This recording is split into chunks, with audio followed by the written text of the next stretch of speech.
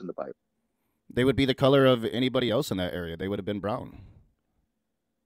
Okay, good, good. Well, we understand that, so that's a good thing. Brown, not black. Here's the thing though, is nobody's actually black. It's rather dark shades of brown. Say for an example, I'm looking at a black Well, counter nobody's really across. white. I mean, Yeah, you know, yeah, exactly. these are the That's descriptions one of that the. we give. And when we're talking Oh, about African Americans, and when we're talking about black people, and when we're talking about people that live in Asia, oh, there is definitely a okay. different skin tone there. Right, right. Now going back to what you said, nobody's white, and you're right on that. Nobody's white. I'm looking at um a dinner plate over there that's white. That's I never saw anybody that has skin like that. So it's true that nobody is white. Well, I know That somebody part. midnight who claims he's an albino. So, Well, just out of curiosity, right? Because I take it that you talk to people who do believe in the Bible before, right? oh yeah, So, plenty. so okay, good. So what exactly do you like to bring up when you talk to them? Usually, my favorite topic is the morality of God, and the descriptors in the Old Testament about the morality of God. Um, that's Okay, have you definitely ever what I read like to the talk about. entire Bible before? Yes, several times.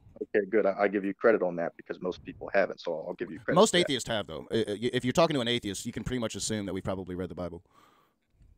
Yeah, I'd say that a good number probably have, right? In fact, I'll even say this, that if I was to talk to an atheist like yourself compared to a Christian, I'd say 8 out of 10 times the atheist could be more reasonable than a Christian would be. Why? Because they've actually studied the Bible, so they might have a better argument over what a Christian would say. So I got to give them credit that they actually take the time and actually study the book compared to the people who claim to believe in it. Hell, I know a dude, man, that we've known each other for 7 years, and the dude only read one book out of the Bible. I kid you not. It's like, damn, one book. Like, oh, and of course it was the Book of Jonah, right? One of the shortest. So So it just shows you. Go ahead. why do you put so much stock in the Bible? Like, why is the Bible such an important book? Well, I mean, there's archaeology and prophecies in it that we see lining up to take place right now. So, I claim to believe in the Bible. I have my reasons for it. But one of those reasons would be we see the prophecies in the Bible lining up to take place right now in 2022. Like what? I'll give you one. There's something called the Mark of the Beast. You familiar with that? Oh yeah, I just did a stream on the mark or on the rise of the Antichrist. Anyway, so what is the mark of the beast? The Mark of the Beast is the RFID microchip. How do Do you you? know what that is? So I know what a microchip is. I might not know what the specific one you're talking about is. I'm assuming it's probably something like Bezos is going to put in your head or something. You're talking about the Neuralink, right? Huh? His is called the Neuralink. You're referring to that, right? No, no, I'm not. So Okay. my understanding. So it's interesting that you bring up Nero. My understanding um, is that the mark of the beast is 666. It's a number, and it's a number that can be attributed to a man. And some original transcripts say that it's not 666, but 616. But the interesting thing is that with both of those numbers, 616 and 666, you can attribute those to one man, and that would be Nero, a known enemy of Christians in the early church. Right, right. Some people try to say that and that guy was the Antichrist. I've talked to people who believe that before. Now, our ideology of it is we don't believe that there's a one man Antichrist in the Bible because the Bible says that what is that? Is that the book of First John, the second chapter, right, verse 18 and verse 22? It tells us what an Antichrist is. It says that anyone that denies that Christ is the Son of God, that's a liar and an Antichrist, right? So we don't believe that there's just one man that's called the Antichrist. So that would be a part where we disagree with Christians about. All right, so there can be many. With Christians about. All right, so there can be many antichrists. Well, But well, so well, well, everyone that don't believe is considered to be an antichrist in the cool. I'll start calling myself the raging antichrist. Bible. That would be probably better. Eve is considered to be an antichrist in the Cool. I'll start calling myself the raging antichrist. Bible. That would be probably better. Um, Well, I mean, well, real quick though, how do you get that this microchip is this mark of the beast? oh, I mean, it's very simple. If we read the prophecy, it speaks about them causing people to receive a mark in the right hand. But then this RFID microchip literally gets implanted inside of people's hands, and they can buy and make transactions with it, and it fulfills the prophecy because it says that without this mark in your hand, nobody would be able to buy or sell except the one who had it. So we see it clearly does fulfill what was written How down do you there get in the mark on prophecy. the hand though? Most people that have interpreted the Bible, scholars alike, they assume the mark is going to be on the forehead. It says the right hand or the forehead, so it could be either or. Hmm. So this mark is a microchip, and you're not going to be able to buy or sell with this microchip in your hand. Um, You're not it gonna seems be like able. flimsy that's really flimsy evidence to base truth on the Bible. I don't see how that. Now I didn't I say. don't until this microchip is actually the mark of the beast, right? Like, how can you say this microchip is the mark of the beast? It's just a damn microchip. New technology, we have it all the time. Well, the reason why we'd say it is because it literally fits the exact description that it gives us of the mark of the beast. There's people that go around saying that these jabs, I got to watch what I say, because of YouTube, but these yabs that they're putting in people, they'd say that's the mark. I disagree with that. I'd say that it's this chip. Um, but of course, there's many different hell. There's people out there, man. They'll even tell you that the Bible itself is the mark of the beast, or the mark of the beast is sin, or something like that. So people go back and forth on that subject. And Well, I we're mean, going to doesn't be it doing. clearly say though that the mark of the beast is the number 666? Here's the thing with that is there's say for an example the barcode on Or products you buy. if you want to It be more has accurate, it'd be 616 or 666, but either or. okay now the barcodes on the items we buy they have 666 on. All right, so dealing with that. All of them? Not all of them, no, because there's some places in the world where you can Wait, purchase something that does not have a barcode on it. But as far as well, the that's what I'm asking though. industrialized Does world, all barcodes have 666 in them? all barcodes, I'm sure there's some that don't. Yeah. But as far as most of the things that you purchase in the industrialized world, it's all connected by the computer system. Real quick for the audience, sorry, I looked up on the wrong screen there, so you had a split in the screen there for a second.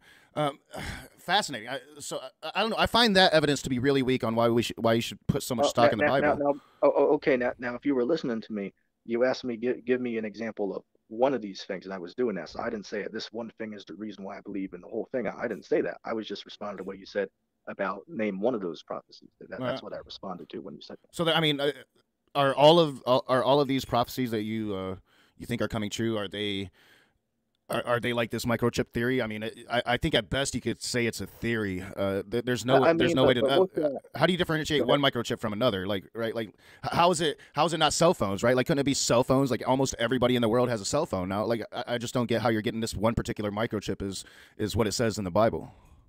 Now again, dealing with that depends on who you talk to. They're going to give you different understandings of what they mean. Hell, there are some people who do believe that the mark is a cell phone. Some people do believe that. But again, my take on it is this microchip. It's literally implanted into the skin of your hand.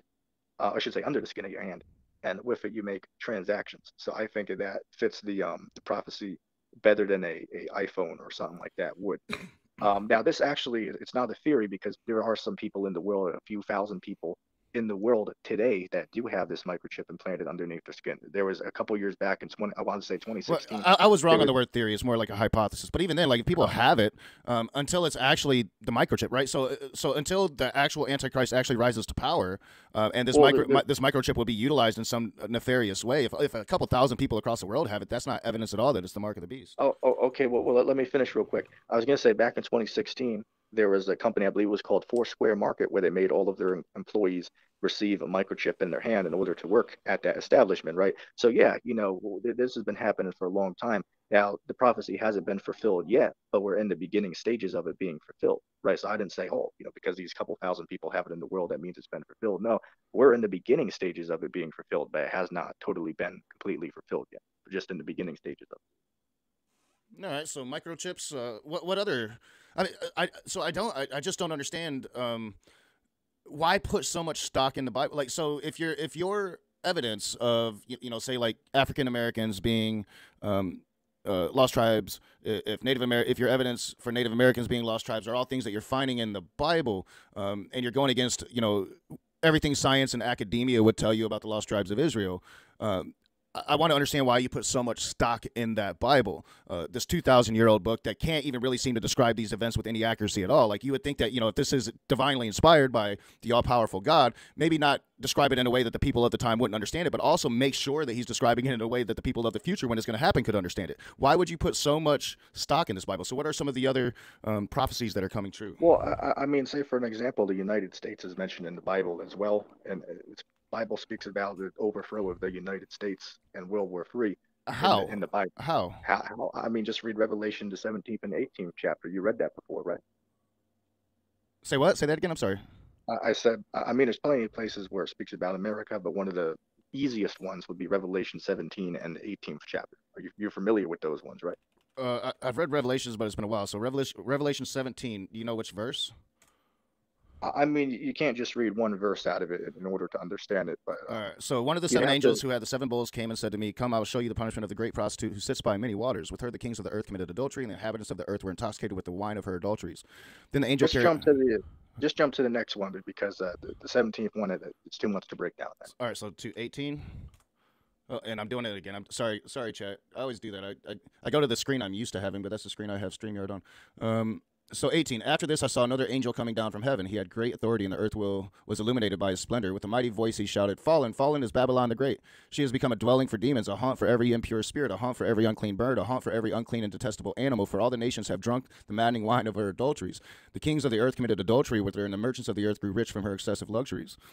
Then I heard another voice from heaven say, "Come out of her, my people, so that you will not share in her sins, so that you will not receive any of her plagues, for her sins are piled up in heaven, and God has remembered her crimes. Give back to her as she has given. Pay her back double for what she has done. Pour her a double portion from her own cup. Give her as much torment and grief as the glory and luxury she gave herself. In her heart she boasts, I sit enthroned as queen. I am not a widow. I will never mourn. Therefore in one day her plagues will overtake her, death, mourning, and famine. She will be consumed by fire, for mighty is the Lord God who judges her." This is a long chapter. You don't have to get the rest, but I have to So ask you how if you how read how it. does any What of would that you talk say? about America? It's talking about Babylon. Now, what is Babylon? Babylon was an empire. Well, what does the word Babylon? Huh? What does the word Babylon mean? Yes. Babylon definition. Um, Babylon was a contemptuous or dismissive term for aspects of a society seen as degenerate or oppressive, especially the police. Huh? Okay. What? Well, I've never well, heard that before. That's weird. Chiefly among oh, Rastafarians. okay. Now there was an empire, of course, in the past that fell that was named Babylon, but then in the future there's another Babylon. It calls this one Mystery Babylon or the Great City. Other places called the Dollar Babylon, and then some places it just calls it Babylon. But I mean, So we even the understand. Bible, like the verses that I was reading from, like the subtitles of the inside that chapter, it was the downfall of Babylon, and Babylon was an empire of those times, right? Now again, it calls this new empire Babylon as well. It calls both of them Babylon because Babylon, the word just means confusion. That's what the word Babylon means. So this would be a new empire that's referred to as Babylon. Hmm. So we believe this is talking about the United States here. Well, so That's where. you believe it's talking about the United States. It doesn't actually talk about the United States. You believe it talks about the Well, United States. let me rephrase myself. We know it's talking about America because we've studied it. Now, of course, it's not going to mention that exact word here because this isn't meant for most people to know about. In fact, that's why it tells you that it's a mystery. A mystery is something that's not supposedly easily solvable, right? So this was a mystery that was put here, so the one that does research into it can solve it, but the average So man why can't. So, America though? Why couldn't it be any of the other great nations of the modern world? Why America? for one, because the Israelites are enslaved over here in America, and America was built off of the rape, robbery, and murder of the Israelites. So I mean, there's so many points for why it would be this place that it's But we yeah, don't they would even still have be in enough time. Africa though as well, right? Now, Africa, even though they're wicked over there as well, they wouldn't be considered to be Babylon. Why not? Why not? Because they don't fit all the qualifications. So, I mean, couldn't it just be that you live in America, so you want to make it America? No. Why not? I'd say there's probably just as many other places in the world that could be Okay. full of sin or whatever you want to put on America. Okay. Now that wasn't what I went here for because if you read it, it speaks about the merchants of the earth becoming rich off of sending their merchandise to this place, right? The way that nations are made rich is they manufacture merchandise for cheap, then they import it by ship over here to the States. And then it's sold to the population over here, making those countries rich. So they manufacture it cheap, sell it over here, and make a great profit on it, right? So if you read this, it's speaking about a place that's making all the merchants of the earth rich. And if we do the research on the countries in the world that are, making all these countries rich by importing their merchandise and selling it for them, clearly America is at the top of that list. So all of these factors being piled together, we would have to conclude that it's talking about the United States. Is not really another um, one that comes close to it once we pile on all of the things it speaks about this place as being or doing. All right. Yeah. Sorry. So let's move on. I have some more questions about just kind of general BHI beliefs, and I'm trying to gauge where you kind of fall on them. Did the Holocaust happen? Did it happen? Yeah. I'm sure that did happen, but we wouldn't say those are the real Jews. All right. But I mean, Did it happen? Yes. All right, so you kind of fall away there. Are Jews devils? Are the Jews that are in Israel, or the Jews that you don't consider to be of the lost tribes of Israel, are they devils that are posing as human beings? Devils posing as human beings. Well, what do you mean by that? Well, it's common Black Hebrew Israelite belief that Well, modern Jews are not human beings, but devils posing as human beings.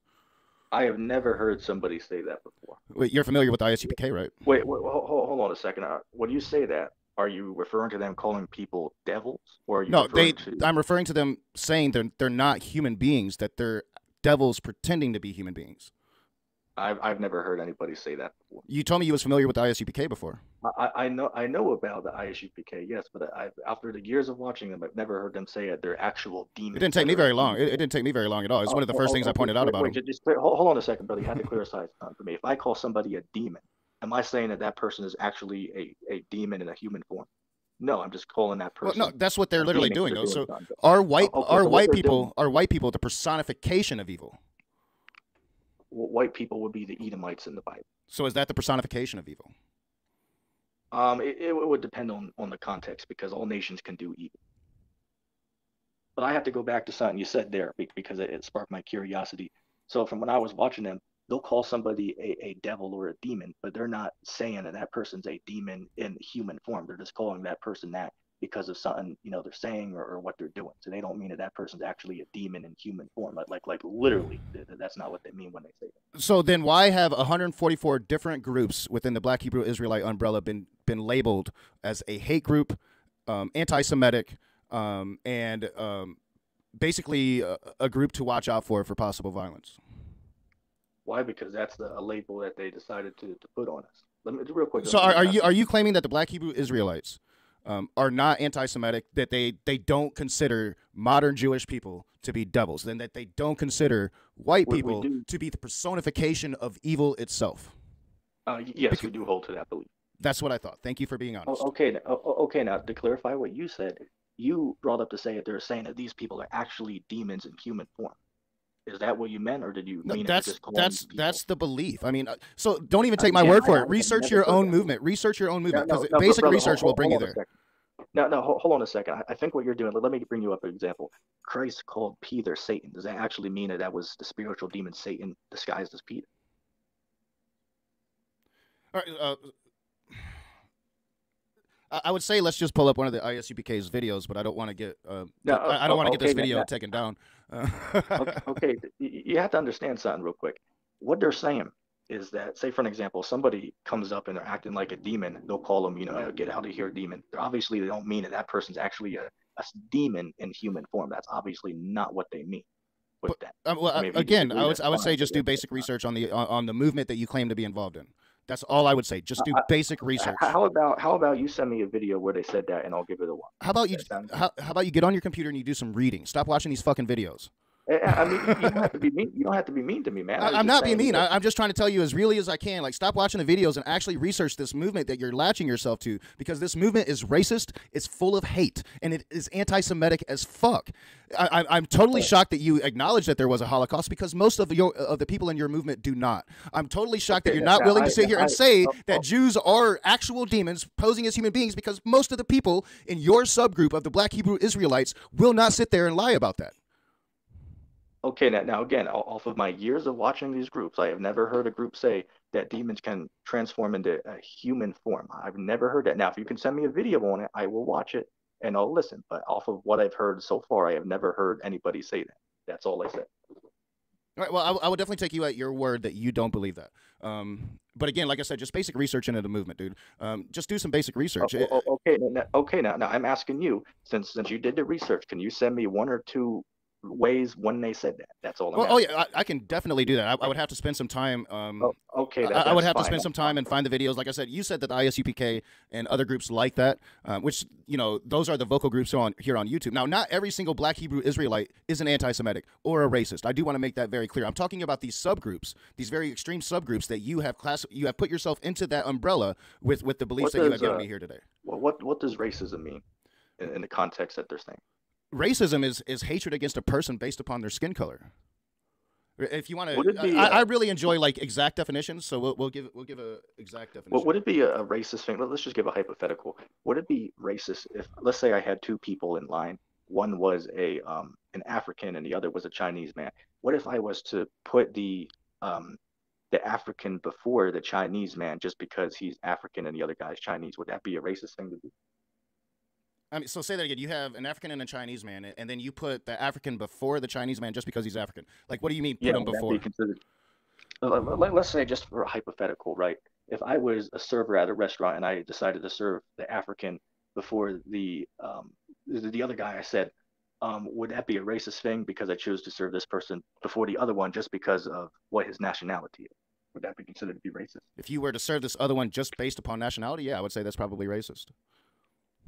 Okay, so it would be a racist thing to put The one the exact person. definition is prejudice, discrimination, or antagonism directed against a person or people on the basis of their membership in a particular racial or ethnic group. So yeah, that would definitely fall within racism. So, okay, good. So it would be racist for me to put one person above another just because they're of a group that I favor, right? Yes.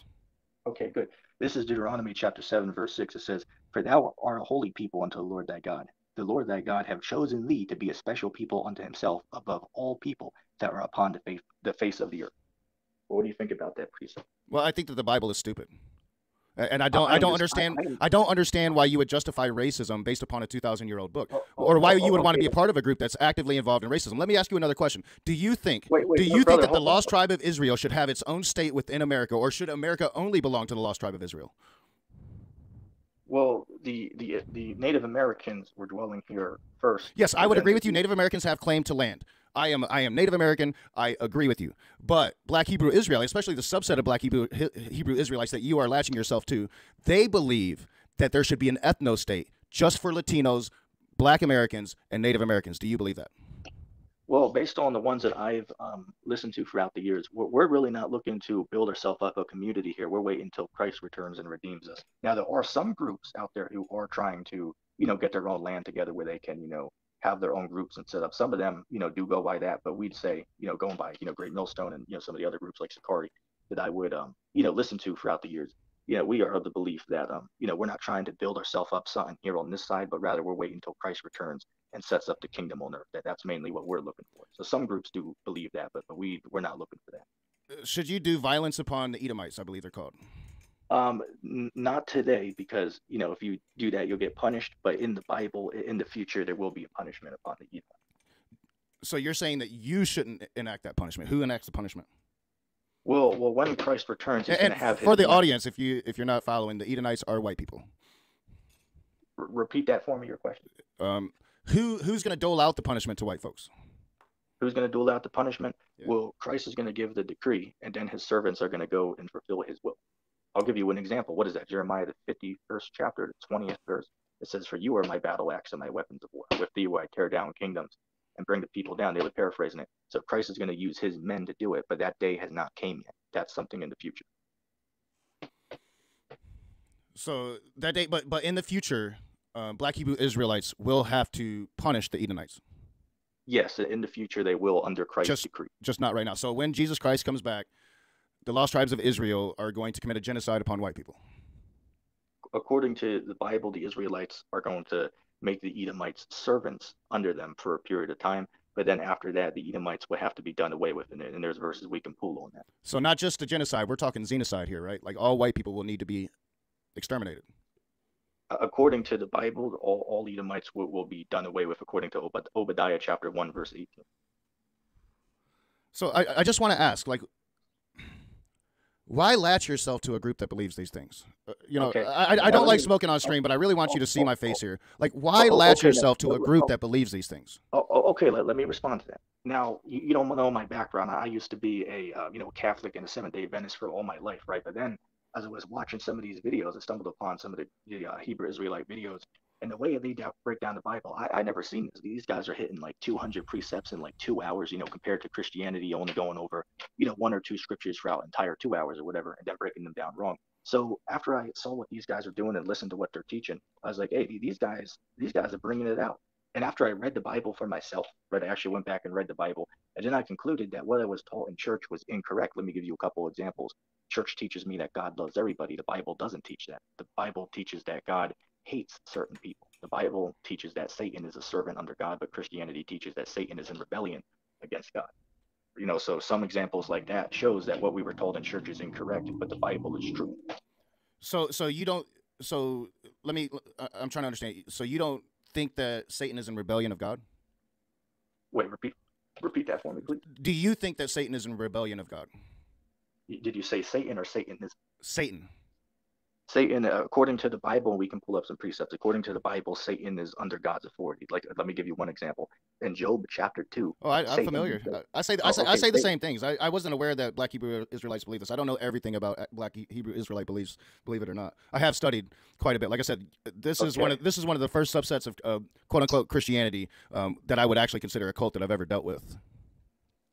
Okay, now, yeah, as far as our understanding of Satan, we believe that Satan's under God's authority. God can give him or demons, permission to go do certain things. And we see another instance of that in the book of First Kings, the 22nd chapter, the 18th verse, right? The Most High gave Satan, or excuse me, not Satan, a demon, permission to go and, tell a lie to a certain king, right? So God has dominion over these spirits, and Satan, they're under his will, right? But that's something that Christianity gets wrong. So we both believe in the same book, but we had different ideologies within it, right? So well, but thing, don't you agree though that there's also interpretations that could, because I'm with you. I'll bring that up with Christians all the time, right? Like I bring up Job and how God seems to give Satan permission. I think it's fairly clear. But wouldn't you agree that there's also other interpretations that would lead you to conclude that Satan would be in rebellion of God?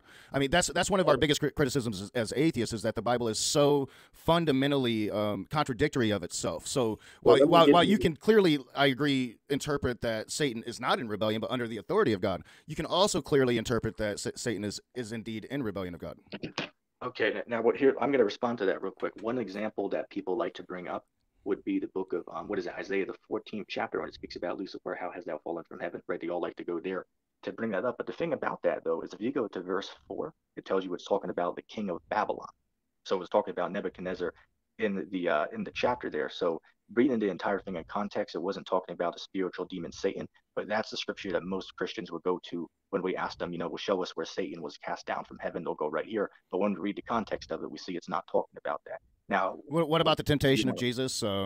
There's plenty of context, I think, where you can, especially when it comes to Jesus. If I know Black Hebrew Israelites will have a slightly different outlook on Jesus than maybe your conventional Christian would. But wouldn't the temptation of Jesus by Satan be considered rebellion of God? No, because the Most High sent him to tempt Christ. So Satan can tempt, but we're not disagreeing with that. That Satan is a tempter, but he's not in rebellion against God. God can use Satan to go and tempt people, such as the example I gave in First Kings, the 22nd chapter, when a demon went and told a lie to a king, right? So God can use these spirits to do these things. I apologize. I allowed us to kind of get into the weeds because I do get fascinated with biblical discussions, and I do get fascinated with belief just out systems. of curiosity, if you don't mind, just out of curiosity, you made a statement a second ago about something along the lines, I'm nearly paraphrasing, but you said, Christians and, Hebrew Israelites, you might have a different, perspective on Christ. Could you elaborate on that a little bit? Well, I mean, I think you definitely have a different perspective on Christ. So do you think that you and Christians share the same perspective? But okay, but tell me some of their perspectives, just so I know how to properly respond. Because I mean, there could be 500 different things. So, like, name one or two perspectives if you. Well, I don't see. I don't even really know. All right, so your belief of Jesus is one of the few things that I really care less about with the Black Hebrew Israelites. So maybe it's the same, but I don't know, like Son of God, maybe God Himself, part of the Holy Trinity, those types of things. Yeah, we believe that that Christ was the Son of God, but we don't believe that He's God Himself, right? We don't believe that there's a Trinity. We believe that Christ was the Messiah that was prophesied to come. So you would have a different belief than most mainstream Christians, right? Right, because the Christians, they believe in Christ. We do believe in Christ too, but then they'll believe that Christ is the Most High God. We don't hold that view. We believe that Christ not all Christians, but I'll grant you, like most Christians. Yeah. Now we'll say this: Christ is a God, but He's not the Most High God. So that's a different subject there. Christ is a God, but He's not the Most High God. What about Muhammad? So Muhammad? Yeah. Well, we don't subscribe to those teachings of the Quran or none of that. None at all. I thought some of your some of the branches that you kind of affiliate with that goes in the direction of Native Americans and Latinos being part of it. Based on the 5 or 6 Israelite camps, as they call them, I've never seen any of them use the Quran for anything other than to debate Muslims about how they're wrong about their views. But I've never seen Hebrew Israelites who believe in the Quran. Maybe there's one or two out there, sure, So but I've never seen it. I'm still not really clear on why you chose Black Hebrew Israelites, just because you think some branches of Christianity got it wrong, or why you. Well, I'll answer it. The reason why is because everything they teach, they can go into the Bible and provide precepts to support it. Like, let me give you one example. Let me give you Well, no, one but example. let me give you, like, clarify what I'm talking about, though. So you can believe in their belief systems without joining their fundamentalist extreme groups and having some of these really, really extreme beliefs. So like my question is, all right, so you think that mainstream Christianity gets it wrong, and you jump into this Black Hebrew Israelite ideology. Why? And you kind of try to downplay earlier that you didn't understand the groups that I was talking about in your specific subset of Black Hebrew Israelite. But then you acknowledge that you did understand. So you understand that these groups are out there. Literally, I mean, they're calling for violence now, not in the future, but now, against Edomites and against Jews. Okay, can you show me a video clip where they said that they're going to go out? I can send you video clips. I am not going to pull up video clips of the ISUPK on my channel. I'm just not going to do it. Okay. Now, with that being said, there might be a group or two out there who might try to do that now, but that's not what I'm sitting here saying. Right. Well, I mean, you can say that about the KKK, right? Like, you can say that there's some groups of the KKK that still want to go out there and burn crosses and hang Black people, and there's some groups that don't. But why still latch yourself to the KKK? I don't understand it. Take a chill pill a second, man. Hold on. All right, go ahead. Now, going back. Okay, now. And there's some groups that don't. But why still latch yourself to the KKK? I don't understand it. Take a chill pill a second, man. Hold on. All right, go ahead. Now, going back. Okay, now going back to what you were saying. Why do I choose to have these beliefs? Is because everything they're saying, they can go into the Bible and back it up. Let me give you an example. When I first stumbled across them, I used to believe in hell, right? That, if you're bad, you can go to a certain place and burn forever, like I learned in Christianity. But then when I heard the Hebrew Israelites, they mention, there's no such place as hell. And I was thinking to myself, wait a second, what the hell? They're saying that there's no place as hell. But then I, took a couple hours, and looked at what they're saying, and it actually made a lot of sense that hell in the Bible is just a condition of suffering that takes place on the earth. And I looked at the precepts they have to back up such a claim. And I had to think, to myself for, a number of weeks or whatever, hell, maybe, my viewpoint, of this topic could be incorrect. So then after researching the subject, a few times, I came to the conclusion that I had a false ideology on the subject. So I changed my viewpoint on it. And why was that? Because I listened to the BHI and what they were saying. And then I took the information they gave me from their street teaching videos and I went and did my own research with that. And it led me to the conclusion that I was incorrect with what I believed. Just to give one example. Go ahead. Well, no, here, let me. You're muted, by the way. Yeah, I had to unmute that button. Yeah, and generally I tend to accept with the concept that Bree is putting out in the side chat that we don't choose our beliefs, but you are literally sitting here telling me that you did, right? Like that you grew up Seventh-day Adventist, which I know a few Seventh-day Adventists. I live in Michigan; they're all around me. I know Justin Coe. One of these days, he's actually going to introduce me to all of Michigan's Seventh-day Adventist leaders, and I'm going to have a conversation with him. I can't wait. He's a very busy person though, and he lives all the way across the country, so it has to be when he's here visiting these people in Michigan. But usually I would agree, like we just don't choose our beliefs, but at some point in our adulthood, I think that we do, right? Like, so, I chose no longer to be a racist, no longer to be a homophobe. I made those choices, right? Like, and you're telling me, you're telling me that you thought the Christians had it wrong. You started studying, you started hearing some of the street preachers, which is something that ISUPK and a lot of these groups will do quite a bit. You started watching videos, right? So you decided to become a part of a group that you're finding out about. If you did research into the things they're saying, why not do research into the level of violence that's surrounding these isolated groups? Okay, now as response to what you said, now it's not like, say for an example, because the Bible teaches against something called homosexuality, right? It says that's a sin unto death. So if I go and tell somebody that, it's not that I came to that conclusion that homosexuality is wrong, but rather I was reading the Bible and I accepted that the Bible teaches that that's wrong. So the same thing if I was to say that God makes evil, not Satan. It's not that I want to believe that God makes that. It's rather I read the Bible and it says that God was the one behind it, not Satan, right? So with these things, it's not that we want to go around teaching that, say for an example, the Bible teaches when Christ returns, he's going to kill a lot of people. That's what the Bible says. So it's not that I want to believe that, but rather that's what the Bible says. Well, so therefore I have to accept it because I claim to believe in the Bible. Well, no, you don't have to accept it. And that gets back into my why I was trying to question you about why you put so much stock into the Bible. I don't think it's very fair. Like, I don't think it's very fair for you to say that, I personally don't believe homosexuality is a sin, but because the Bible says so, I have to believe it. That's like a cop-out. That's putting it on the Bible and not taking responsibility for yourself.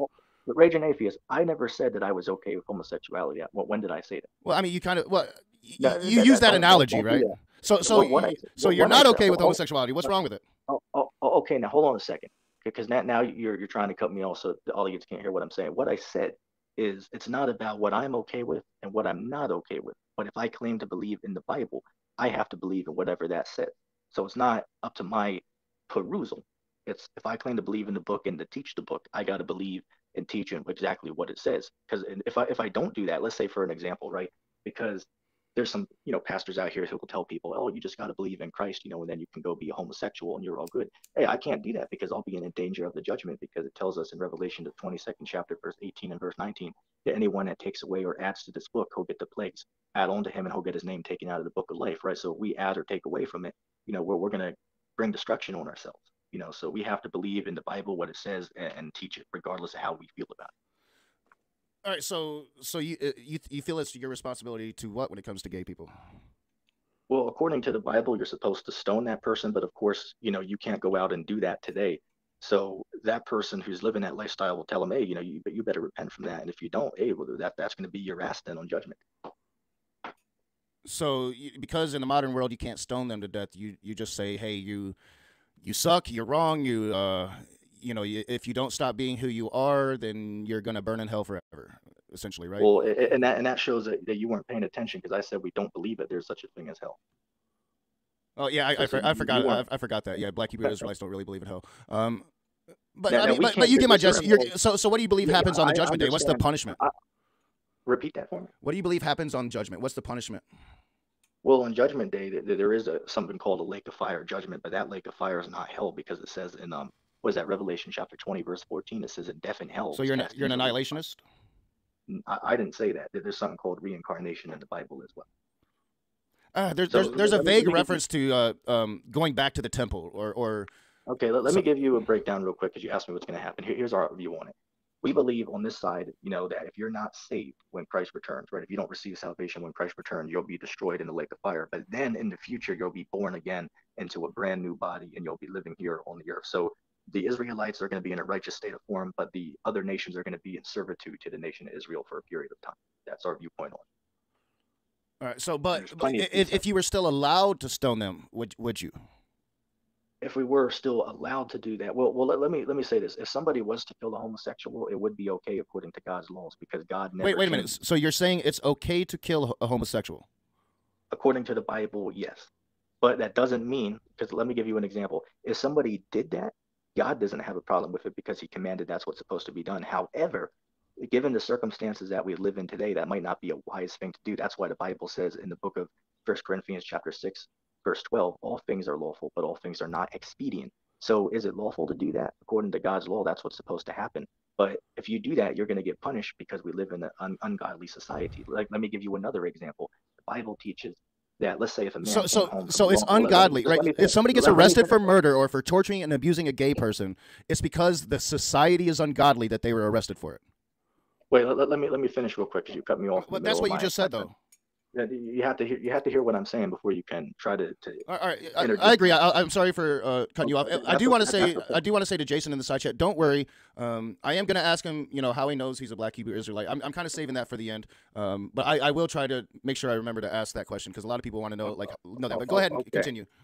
Okay, now I was going to say that, say for an example, if a man comes home from a long days of work and he finds his wife in bed with another man, according to the Bible, that woman and the man she's with are supposed to be stoned to death. So if a man was to do that, if he came home, found his wife in bed with another man, if he was to kill them both according to God's law, that's justice. However, given the circumstances in the society we live in today, if he was to do that, he'd be on death row, right? So that's not a wise thing to do today. Well, would it be worth it, though, if it's pleasant in the eyes of God?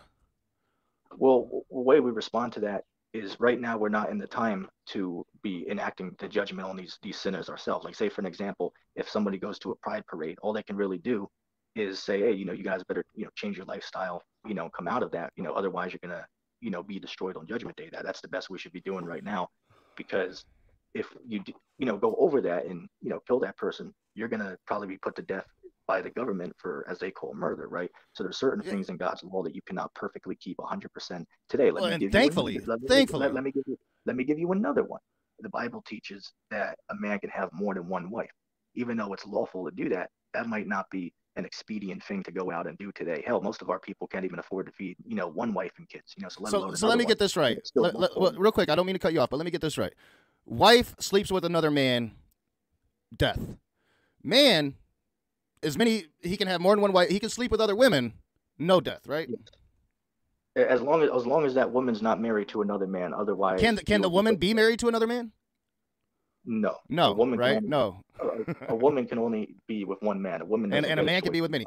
All right, so Yeah. what you're giving me, and people like myself, people like Scholar Fiction, we love to have these conversations And keep about in mind, the morality of God. it's not what I'm giving you. It's rather what the Bible It's your fucked up says. Bible. I totally agree. But you believe this shit. So Yes.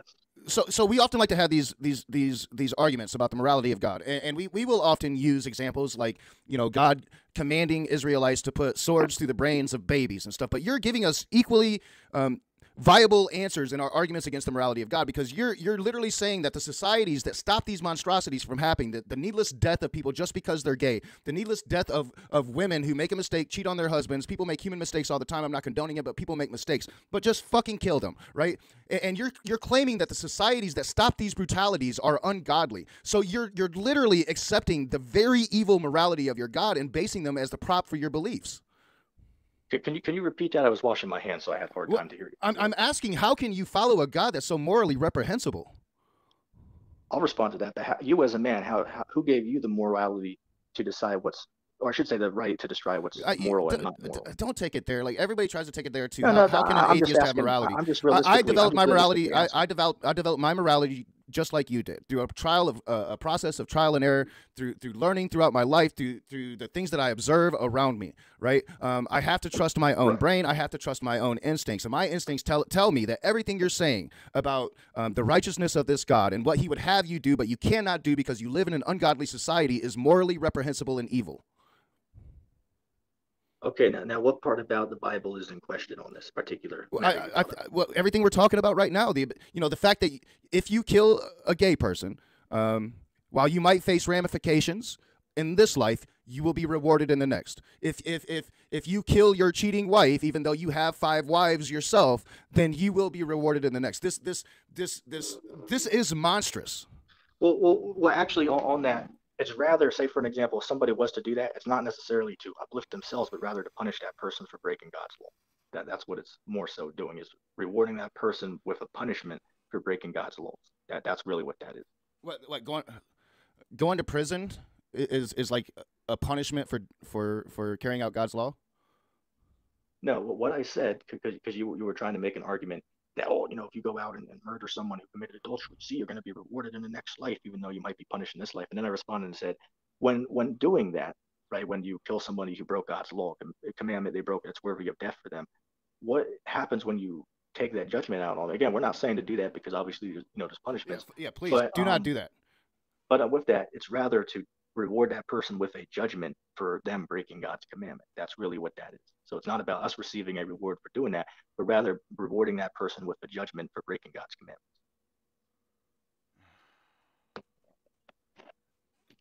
Go ahead. Can you not? So do you just not see how morally bankrupt that is? Like so, if you base your morality upon this awful system of atrocity. I just noticed you have a NASA shirt on. Everybody says that. Morality upon this awful system of atrocity. I just noticed you have a NASA shirt on. Everybody says that. What's wrong with the NASA shirt? Are you? You're a flat earther. I forgot. Yeah, you believe in? Do you believe everything NASA puts up, or what's your view on that? Do you believe everything they say? I believe my lying eyes. We've had telescopes our whole lives. I don't right now, but I grew up with telescopes. Okay, is anything about NASA fishy, or do you believe all of it that they say? Well, there's definitely some fishy. There's fishy shit with any government agency. So I mean, sure, but does that mean that I disbelieve what is fact? No. What's fact? Just out of curiosity. We've seen the Earth from space. That's fact. But how do you know that though? Because we send space shuttles up all the time, and not just NASA. Every major country in the world. Like, what are you talking about? Okay, now do you find it fishy why the NASA space launches are always located next to the ocean? Say that again? Don't you find it a little weird on how all of the space, NASA launches are always located near the ocean, and then as the spaceship's going up, it starts to arc over? Don't you think that's a little weird? No. if you look at if you look at the space program, how they originally got back to Earth was these little pods that would land in the Wait, ocean. you believe we went to the moon, right? Yeah. Okay. All right. All So right. All right. all right. I know you said you have till 2. I don't know how long you got, but there is I can stay a little while. there is a popular YouTuber, Scholar Fiction. I don't know if you've ever heard of him. No, I haven't. He would like to come on and ask you some questions, and I would totally bow and just play a moderator and let Skylar come on. Would you be Well, okay with that? I'll say this. I'll stay for 40 minutes and let him come on. So at 12, I'll have to dip Right. out. Awesome. But real quick, before we bring him on, what is his worldview, just so I know? He's a Is he pantheist. atheist or- Hey, what? He's a pantheist. What's that mean? Never heard that term. I'd rather let him describe it to you. I don't want to All right, botch. all right, all right. I don't want to botch. Okay, that's fine. But just so we know, at 12, I got to drop because I got to do Cool. something. But I can bring him on for a little bit. That's fine. Cool. Okay, cool. All right, so Skylar, if you're still there, yeah, feel free to come in. There's the link. Once you get in, I'll have to adjust my screen here. So I'll go ahead and start doing. So just out of curiosity, what are some of the things you bring up when you bring Christians on here besides the ones you brought up? Is that like your only two go-to, or do you have anything else you bring up? I talk about a lot of stuff, honestly. I've delved my Have you feet. named 5 of those? I've delved my feet into young Earth creationism. I've delved my feet in a bit into evolution. I don't claim to be a scientist. I rather enjoy the there's Skylar. I rather enjoy the talks. Here, I got to fix everything. I rather enjoy the morality talks. But I'm gonna let Skylar talk to you. I'm gonna fix my screen while Skylar introduces himself to you, and I'm just gonna play moderator while Skylar's here. Yeah, that's cool. That's cool. All right, Well, hey, what's up, Skylar? Knock, I don't want you to feel like I'm taking over the conversation or something. Well, no, like that, or... I've gotten all my questions in, and I feel Okay. at this point, if I continue, I'm just gonna focus on the things that I focus. I would love to hear a different perspective here, so definitely. Yeah. So what can I call you, my friend? The person speaking. Just refer to me as ETT. So before we get into a conversation, just give me some of the subjects you would like to discuss, and we'll pick some out of it. I mean, I usually talk morality is my major thing. I talk about usually Old Testament. Violence is something that we usually talk about on my show. What's the difference between the Old Testament and New Testament? Well, I mean, one's about Jesus Christ, and it's and one is more about Yahweh. I mean, it's a buttload of differences between the old and new covenant. Okay. New covenant. Now the brother said the Raging Atheist called you something that I wasn't familiar with the term. Could you let me know what you refer to yourself as in your religion? Oh, yeah. Yeah, I'm a pantheist. So a pantheist would believe in a God, like an eternal God, but it manifests itself through reality. So all physical reality is part of that God. Okay. So you don't believe in the scriptures, though, correct? No, not at all. No. Okay, good. Okay. Yeah. I think that you have, well, depending on how you view it, it can be looked at as inconsistent, right? Like, for instance, if you're someone who believes that, well, I have a feeling you don't think God loves all people. Would I be correct on that? No, Right. God does not love everybody. And does he choose who he's going to love before they're born? There's a predestination in the Bible. I'll give you one example of that. Proverbs 16:4, the Lord created all things for himself, even the wicked for the day of evil. So yes, God did make some people just to live an unrighteous life and to be destroyed according to the Bible. Now that seems like a problem of evil kind of problem, because why would an ultimately good God create a creature that, hold on, I just want to finish the question real quick. Why would he create a creature that is opposed to his own very nature, being the good moral standard? He's the good. So it's, I'm sorry? Who's that creature you're referring to, just out of curiosity? Well, human, the ones we just referred to, human beings that were destined to be, you said the elect. I don't know if elect, but they're evil. They're not good. He doesn't love them before they're even born. And I imagine, what would be the reason he doesn't love them? Well, it could depend. Like, I'll give you an example. If you go to, what is that, Romans chapter 9, verse 11, it says, before Jacob and Esau were born, God already hated Esau before they were able to do anything good or bad. So the reason why God does what he does, I mean, it's not up for me to know the mind of God, inside joke, but, that's up for the most before they were able to do anything good or bad. So the reason why God does what he does, I mean, it's not up for me to know the mind of God, inside joke, but, that's up for the Most High to decide why he, feels this way or that way. You just don't know. Well, the answer would just be, I don't know. Right. Well, I mean, I gave you an honest. No. I'm not. It's not a complaint. No, I'm not like saying like that's. I'm not knocking you for saying that. I appreciate the honesty. Right. Okay. But simply said, it's I don't know the answer to that question. Right. So there are just people God hates, and you don't know why he hates them. Well, the answer would be is because, as I gave the example, that God can have reasons for why he does and does not, love somebody. Like I gave the example. Yeah, that's the crux of my question. Yeah, that's the question I'm asking is why does he hate? And the answer is I don't know. He just hates some people for certain particular. Yeah, I mean, he hates people for some particular reason. but he's making them in a way that he hates them before they're even created.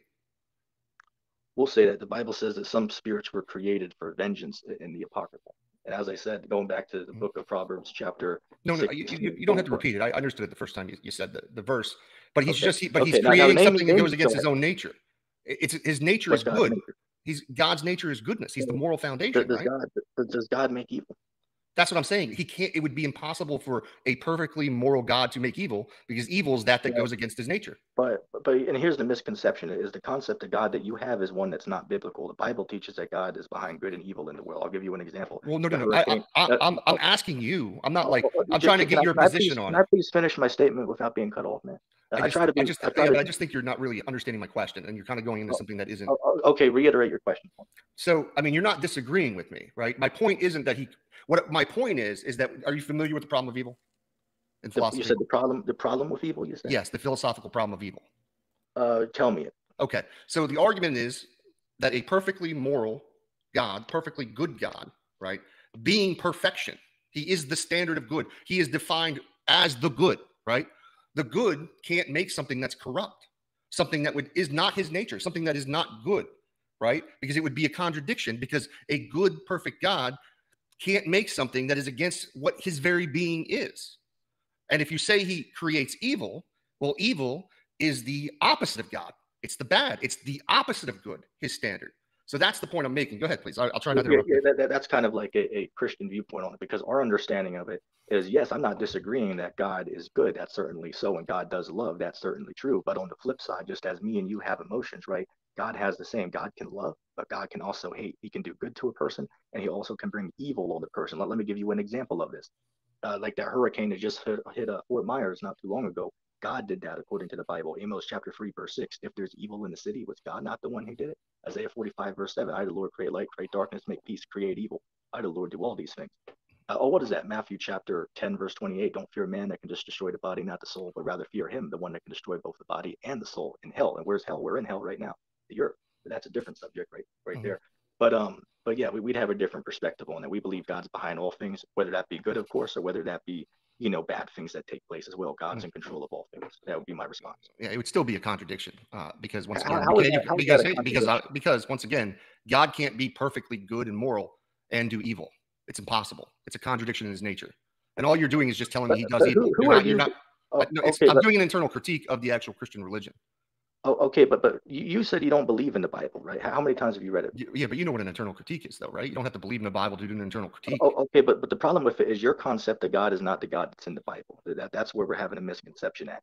Well, you do believe that God is all loving, right? He is perfect. He is the perfect moral standard. He is the standard. Now, if you were paying attention, I said that it is true that God does love. I agree on that. Well, that's what I'm confirming. Just let me finish. It's true that God does love. That is true. However, God also has emotions like we do, so he can also hate. He doesn't just love, and that's all he is. That's a misconception. But hate is a bad thing. Hate is well, no, actually, before I even do that, God is the perfect moral standard, correct? The perfect moral standard. He is the good. He is the absolute good. Yeah. Yes. Anything like the way you would measure right or wrong, good or bad, is based on his standard. His being. Based on his commandments, yes, his standard. Oh, so you're a divine command theorist. You're not rooting it in his. Wait, whoa, brother, hold on a second. We're going too far here. You have to clarify what you mean by that. Never heard that term. Okay. So these are terms you probably should research and study before. Black Hebrew. No, hold on. You don't want me to interrupt you, but when I'm trying to explain. So okay. The problem is I've listed basic. Explain it. I'm going to, but you have to stop. All right. These are all terms. They're basic terms when you're studying the Bible, right? Studying theology, and you don't have grasp on any of them, and you're jumping to a Hebrew religion. But when we talk about divine command theory, what that is what you believe that what God says is moral. It's not rooted in his nature.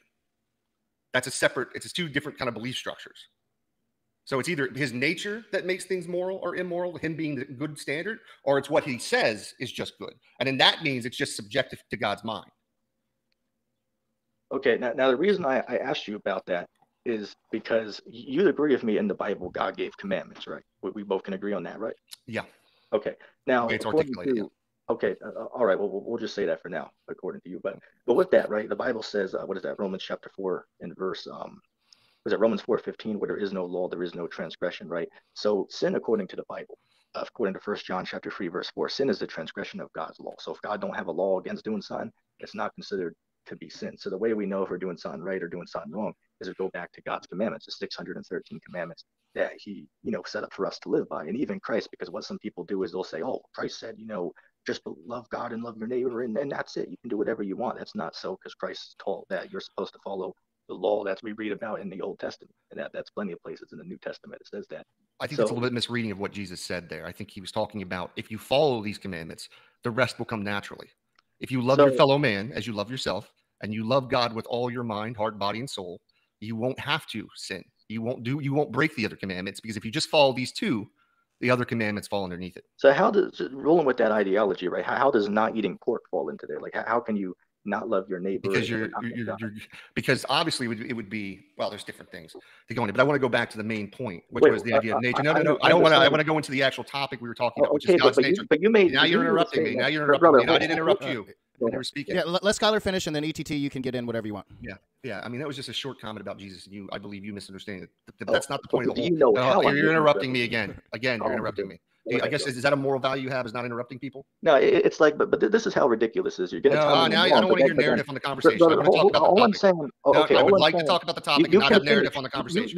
You can finish. That's fine. But all I was simply saying is you're not letting me finish. Just give me 10 seconds and then my cheers. You made a statement, said I'm wrong, and I was like, okay, fine. But do you know exactly how that's so? Like, can you demonstrate that? And then you were like, oh, well, let's move on. Like, come on, man. I don't believe I said. I said I think you took a particular interpretation that wasn't completely correct. I don't think I just said you were blatantly wrong. Okay, but I would like to get back to the topic now, because it seems like we want to focus on this.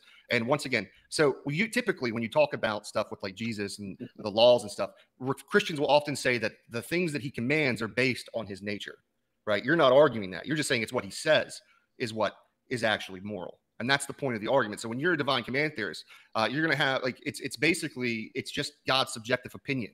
What he decides is right or wrong. It's not rooted in his nature of being. And that's the problem you're going to run into if you just believe in divine command theory. Go ahead. Okay, now I don't believe in the theory you said. Now our ideology is whatever God commands us, that's what we got to go by. Why? Because he's the creator. So that's divine command theory. I mean, if that's what you want to call it, that's the term. You need to study these terms if you want to understand them. Okay, that doesn't mean I call it that. But if that's what you want to call it, then we'll run with that for the sake of conversation, right? Well, now that I answered your question, do we just not believe in like words? Like we're going to redefine words. Go ahead. Ask me questions. I'm not afraid. Well, yeah, and real quick, ETT. So generally, the world calls it divine command theory. What do you call it? Well, I don't call it anything. I just call it following God's commandments, like you said. Well, so if you don't know the terminology, it's semantics. It doesn't matter. Go ahead. You guys go ahead. Okay. Yeah, I mean, I don't think he follows all the Levitical law. I would have a feeling with this. Why is it that I don't get a chance to talk? Okay, go ahead. Go ahead. Ask your question. Now, you made a statement and said the entire world knows it as that. But yeah, I've been talking to people about this religious stuff for over 8 years, and I've never heard anybody other than you call it that term. So how could the whole world call it that? Well, I mean, I don't know who you're talking to. Well, I mean, I don't know who you're talking to. Yeah, they're not very philosophically minded people if they don't know terms. I mean, even Knock would admit, like he's learning the Bible, he's studying it now, he's kind of on his process to have these conversations. Okay. And I was there years ago, like it took me to get there, but like he knew it right away when I said okay. Okay, yeah, maybe not the whole world. Not everybody in the whole world. I exaggerated my speech, but like it's what it's called. It's colloquial speech. We're just using words. All right. So literal. Yeah. Okay. Well, we'll run with that for the sake of conversation. Now, Skylar, I want to go back to something you said a minute ago, and we just got to talk about it a minute. But I wanted to hear your understanding of this, because I was going to what Christ said about keeping the law. You said something along the lines, I'm near paraphrasing, you saying that wasn't true. So I was like, okay, cool. But can you demonstrate how I have a misconception about it? Because I could be wrong, but I'm asking you, can you demonstrate exactly how let's go to the scripture real quick. What's in question? What scripture? Well, it's Matthew 22, I believe 37. But I want to make sure that I have it up, because I like to read these things as we're doing it so we get it right. Matthew 22. Okay. 37. Okay. The greatest commandment, verse 34. Hearing that Jesus had silenced this, I can never pronounce these words. Sadducees, the Pharisees got together. One of them, an expert in the law, tested him with the question, "Teacher, which is the greatest commandment in the law?" So he's being asked a question here. Jesus replied, "Love the Lord with your God, with all your heart and all your soul and all your mind. This is the first and greatest commandment. And the second is like it. Love your neighbor as yourself. All the laws of the prophet hang on these two commandments."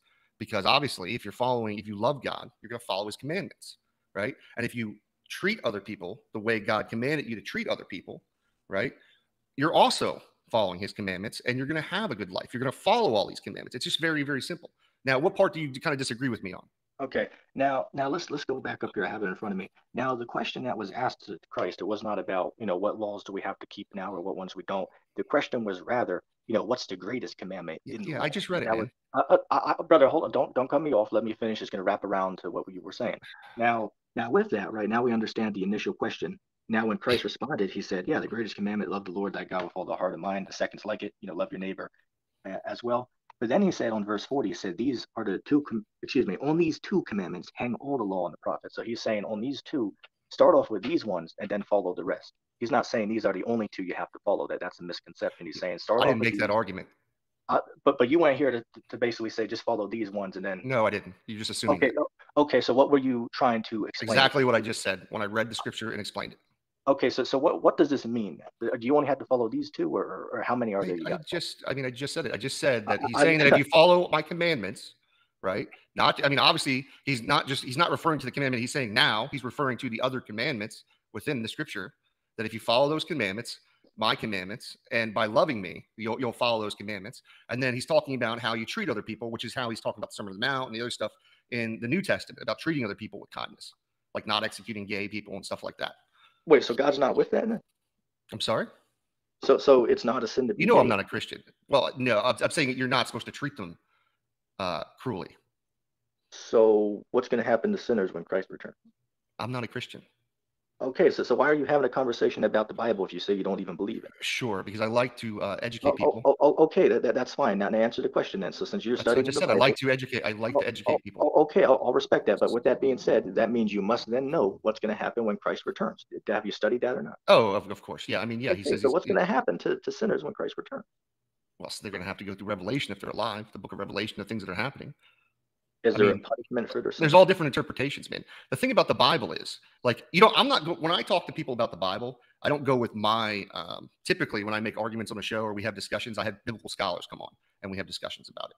My goal isn't to interpret the Bible and tell Christians what the Bible means. I take what they mean. I understand. I ask questions about what they believe the scripture means. And we go back and sometimes we'll read the Hebrew, the Greek, or the Aramaic. I have a co-host, Dr. Josh Bowen, who could read all those languages, who studied it, right? Now, the reason I do this stuff is because people like you who get into these dark forms of religion, when I have no problem with typical Christians, but you're, like I said, you've already said there's no problem with executing LGBT people. I mean, besides legally. You do agree that's in the Bible, though, right? Oh, yeah, it tells you to kill gay people in the Old Testament. Sure. It tells you also, do you work on the Sabbath? Do I work? Well, yeah. I'm unemployed at this particular moment in time, so no. Yeah, but have you worked on? Will you go back when you go back to work? Are you going to work on the Sabbath? To the best of my ability, no. No, but you'll do it if you have to. You'll do it. If you have to get paid, you'll do it, right? Now this is where grace. The hypocrisy. Can I even comment, or are you just going to talk over it? Yes.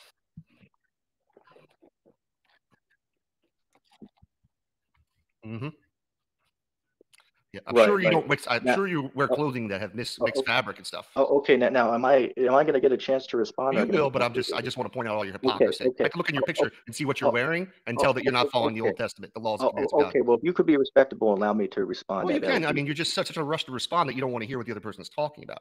No, it's that I hear you, but what you're saying is pure bullshit. Not to be rude. I'm sorry. So you do not wear mixed fabrics? Okay. Hold on. Just yes, no. Well, actually, to correct you, what I have on the picture, it's all 100% made of the same thing except for my son. But you don't wear mixed fabrics, is what you're telling me. Everything in the picture is of the same fabric. I didn't ask about your picture. I noticed the deception. I'm you're sure trying to avoid it. I'm sure before I have worn mixed fabrics. But you don't today. As far as I try not to wear that today as the command. You try not to, but you break the command. Okay, go ahead. But you got a question. Go ahead, man. Can I please respond? Okay. Now this is where grace comes in, because you cannot perfectly keep God's law today. You cannot perfectly do it. That's where grace comes in. That means if you mess up, you can be forgiven. Let me give you an example. Yeah, but kill the gays if they mess up. What you were just complaining about how I talked over you, but then you want to do it to me. I'm just you can go to whatever you want, but I'm just saying that, but kill the gays. They don't have grace. I wasn't finished with my statement. We can get to that if you just allow me to finish. All right, just I was saying, now if I work at, say, Burger King or damn Walmart, the Bible commands I'm supposed to have a fringes on my garments, right? I'm supposed to have fringes on what I wear. I can't do that if I work at those establishments, right? So that's one law in the Bible that you cannot perfectly keep in the time that we're in. That's why grace comes in. That means we can be forgiven. Sounds like a cop out. You could follow every commandment if you want. You just choose not to. That's not so. You don't even know all the commandments. Not by heart, but I can go and read them. How many? Like, do you believe in it if you want? You just choose not to. That's not so. You don't even know all the commandments. Not by heart, but I can go and read them. How many? Like, do you believe we should execute disobedient children, like the Leviticus tells you? I mean, Or people who cheat on their spouses, should we execute them also? According to the Bible, yes, but of course, you know that right now, if you do that, you could be punished by the state. That's so yeah, of course, right? But you're the kind of person that would want you want the government to enact these laws. Well, the governments they don't rule off of the Bible. That wasn't the question I asked you, and I think you know that. To answer your question, they should be enacting these. Oh, that's the question. That's it. So you do want the government to enact Levitical law, like executing people who cheat on their spouses. That's God's commandment for it to be that way. Yeah, but you want that. You want to follow God's commandment. Is it that I want it, or is that the Bible says? Well, you should want what God wants, right? Yes. Okay. So I imagine, and you think it's a good thing that we would execute people who cheat on their spouses. Well, of course, according to the Bible, it's a sin worthy of death. Have you ever cheated on somebody? Have I ever done it? Yeah. Well, what does it mean to cheat on somebody, by the way? Because you just said they should deserve death. I think you have a definition in your head. Okay, now the only way a man can cheat on a woman is, well, actually, a man can't cheat on a woman. That's not you laugh, but you don't know. You're such a fucking hypocrite. A man can't commit infidelity. How is that? I mean, if you sleep with a woman that's not your wife, is that not committing infidelity? No, now you have to let me finish for me to respond to what you're saying. Because in the Bible, right, a man can have more than one woman. So let's say, for an example, if a man has one wife and then his wife comes home and finds him in bed with another woman, that's not considered cheating in the Bible, because a man can have more than one wife in the Bible. So moral of men. So moral of men. Such hypocrisy. So you don't know what the Bible speaks about. Oh no, I do. The reason I ask questions is because I want you to say it, right? I don't want to put the words in your mouth, and I want you to answer it. I know the Bible probably better than you do. But I purposely, no, don't try to get away from the topic now, right? Now what you're trying to do is trying to get away from the topic. You talk over me. I know, but you try to talk when I'm talking. That's what it is. You support, like, literally, I mean, it's just so immoral, right? The fact it's so hypocritical of you to say that women can be put to death for cheating, but men can't. Like, it's just such a hypocrite. God is a hypocrite. Okay, now, Skylar, this shows you have not been paying attention to what I'm saying, because every time I try to chime in and say something, you're talking over me. Now, if you would please give me a minute to form a sentence. Now, if a man was to sleep with another man's wife, he would be put to death for doing that in the law. That's true. But a man can have more than one wife in the Bible. That's what I said. Have you ever cheated on somebody? Have I ever done it? No, I haven't. Are you married? Am I married? No. No. How old are you? I'm actually 20 years old. 20 years old. Oh, that makes a lot of sense now. Okay. You're young, man. Your views will change, hopefully. You'll start studying it more. Okay, now, Skylar, let's keep this fair. I'm trying to be friendly, but every time, I'm just telling you my opinion. Okay, now you said you know the Bible more than me. Now let's say that maybe that's so, but let's see. How many commandments are in the Bible? It's not 10, by the way. No, I know you have a particular interpret. Listen, I'm not going to answer questions based on your particular interpretation. So now the Bible you interpret. You interpret 700. Now you're not going to answer questions. Yeah. Well, why don't you ask if you want to talk about morality, like moral realism versus anti-realism? No, let's because I find it funny, but most atheist streams I go on, that's the main topic they like to talk about, like whether it's Wild Hearts channel, all right. Let's pick a topic. Pick a topic, man. Let's talk less about the drama with atheists. Okay, let's pick a topic. Pick something you want to ask me questions about, and I'll answer them. Okay, cool. Let's say, what about Satan and hell in the Bible? What's your view on that? I'm not going to just give you. I mean, talk to me. If you have questions for someone who is a non-believer in Christianity, now if you're asking me for my interpretation of Scripture, I'm not going to give it to you because it's pointless. You just asked me. You just said I could ask you a question, though, right? Yeah, but I'm not. You want me? So you as a Christian, you want me to tell you my interpretations of the Bible, or do you want me to tell you my ideas on them, what I think about them? I mean, I can give you my opinions, sure. It's not going to be very interesting. I think God's a dick for allowing Satan to sit there and mess with human beings. I think it's something, once again, that goes against his own moral nature. Wait a second. You just made a statement that's incorrect. Where did God sit there and let Satan mess with people? No, we call it. Well, we have Genesis. We have Job. Yeah, you yourself brought up Job earlier. Did God give him the permission to do that, or did he do it himself? God gave him permission. That's the point. Wait, and earlier you were talking how Satan is under the authority of God. Yeah. Yes, but he was just saying that God would sit there and let Satan do that. It's like, no, God gave him. Real quick, to the side chat, I see the excellent question. Jason just had some good questions that he has for you, but I'm going to let this continue. And then before you go, ETT, I want to ask you Jason's questions. How many he has? Yeah, it's just a couple. It's just a couple. When you say it like God allowed, that's the same thing. Like God allowed. When I said God allowed Satan to do this, that's what I was referring to Job, which he did. He gave permission. Okay, so what are you bringing this up to? Is there a disagreement? You asked me a question. I told you that. You Okay, told so, me. so you're not. I'm sorry, man, but it's like you don't keep up. It's like you ask me a question, No, and then it's like, what why are you what bringing the this up? problem is that this is so laughable. It's hard to even pay attention to this because it's like Now you're you don't lying for believe it. 2 You don't believe in the Bible, but you're on here trying to have a conversation with the Bible as You're to the try one to who prove asked a the point. question about the Bible. So why would you ask me a question? This is exactly what I was talking about. You Okay, literally you asked me have a you question been? about the Bible, then you say, why are you on here complaining about the Bible? Okay, let's do this. Have you been listening to the entire conversation? Just a yes or no on that. No, I don't think I heard Okay, the whole how conversation. long have you been listening? For half an hour? In and out. Because I was Okay. doing different Now, things. is there anything that me and Raging Atheist talked about for this entire stream that you have a question that we could speak about? Yeah, I mean that's what I was trying to do Like before. on I was any trying to give you the topic? opportunity to ask me questions because you felt like I was piling on you. Well, But I can go okay. back to Well, asking you questions. It's fine. go ahead and ask 3 questions, Yeah, one at a okay. So time. let's do 3 questions. Do you? Well, now I already know you support the Levitical law. Because I'm being generous. I said I was going to hop off at 12, but I can do a couple more minutes. Yeah. I mean, listen. Do you think slavery is moral, objectively moral? Yes, You do. according to the Okay. Bible. Yeah. According to the Bible. Now, in response to that, do you know there's going to be slavery in the kingdom of heaven? I know that's what you believe. Okay, can I give you a precept on why I believe that? No, I'm not interested. So you're going to sit there and say that I'm wrong, but then when I say that I have proof I of didn't why say I you were believe that, wrong. you I don't said want to I'm hear not the interested. proof. Okay, then. So do you have no right? You to have a ask the listening question? comprehension problem. I think every time I say something, you don't really hear what I'm saying. Hey, Raging Atheist, is that really fair? He asked me my view on that, and then I responded, say, hey, I can show you why I have that view. Then he's like, oh, I don't want to hear it. It's like, well, why the hell you asked the question? I don't think Illogical I think that my original question was different. I'm trying to think what I originally asked don't you. know. I mean, I don't know. Like, I don't see how it would matter. Like, the question was like about slavery. Yeah, I asked about slavery. Yeah, I asked him if it was moral. That was my question. Yeah. Now, if you want to explain why it's moral to own people as property, you can explain why it's moral. Yes. Yeah, so that would be an explanation. Yeah. Do you think it's moral because there's going to be slavery in heaven?